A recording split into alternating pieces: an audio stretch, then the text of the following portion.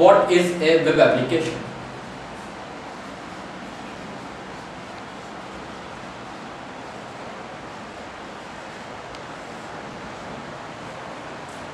Web application is nothing but an application which is installed on a single system and is getting access by all the systems which are in the network.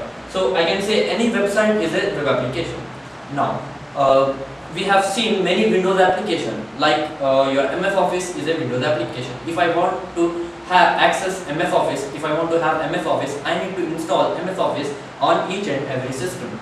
And the major drawback is, for example, I have some updates in my application. What is that I need to do? I need to give a patch and run that update on each and every system.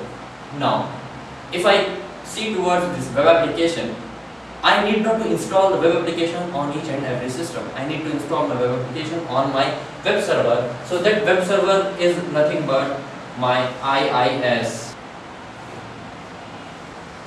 Internet Information Services. So this is my web server. Web server is nothing but it is also a system. It is also a computer system on which I deploy, I install, or I host my web application. I host my web application.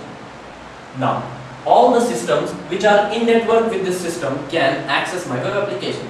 Now, to have or to access my web application, I need not to install the same application on each and every system. So the minimum requirement is I need to have internet browser.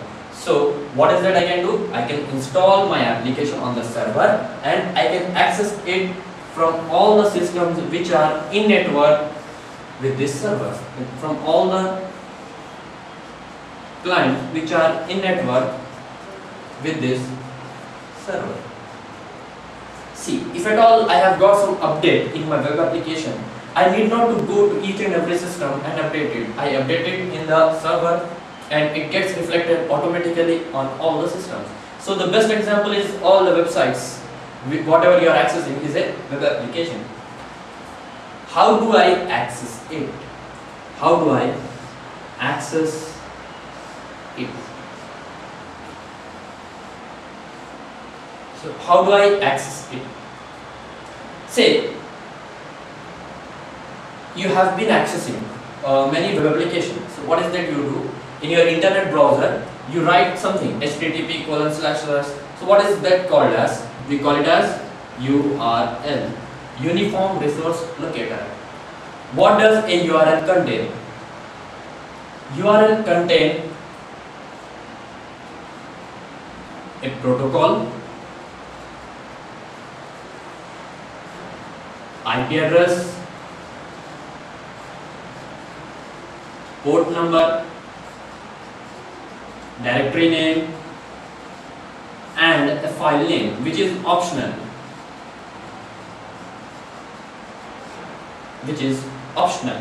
So the main things that a URL contains is a protocol, an IP address, a port number, and a directory name.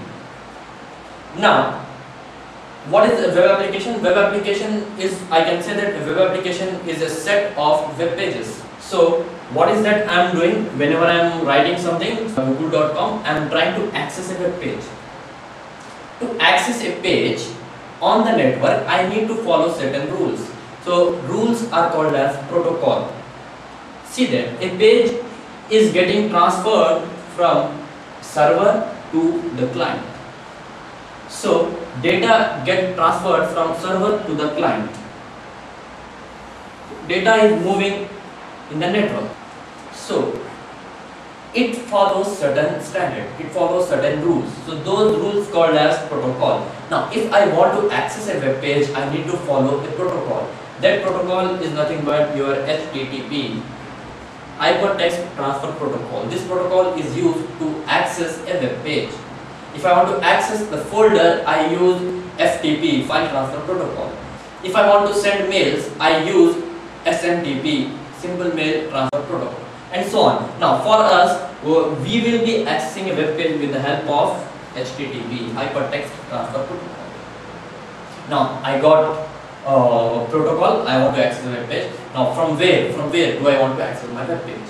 from the web application. Web application is installed on a system. So how do I identify a system on which I have my web application? So how do I identify the system?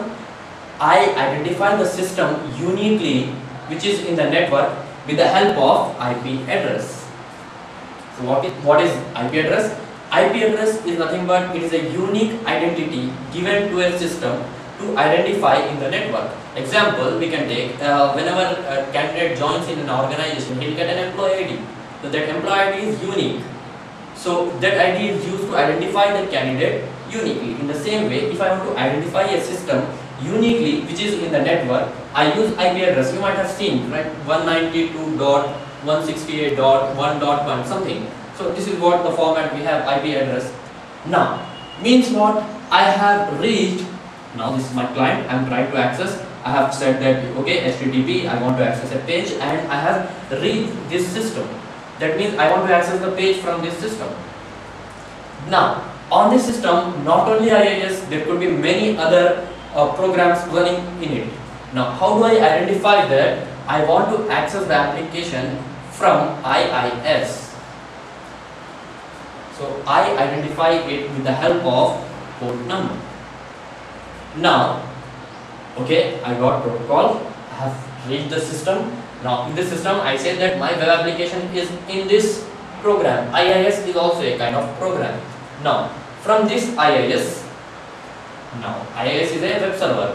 So, I have my web application W1. So, it is not compulsory or not must that a web server can have only one web application. It could have multiple web application W1, W2, W3, W4. Now, what I want in this web server, my web application is W1. I want to access the W1. So, how do I say that? With the help of directory name. With the help of directory name. So, with the help of directory name, I have reached till this application. Now, this web application may contain n number of pages. P1, P2, P3, P4. Now, what I want? I want to access this particular P2 page. I want to access this particular P2 page. So, I give that with the help of file name. Now, if I mix all together, how does my URL look? My URL look like this: http:// IP address 192.168.1.1 : my port number, say something 1100, the port number, or then my directory name is W1.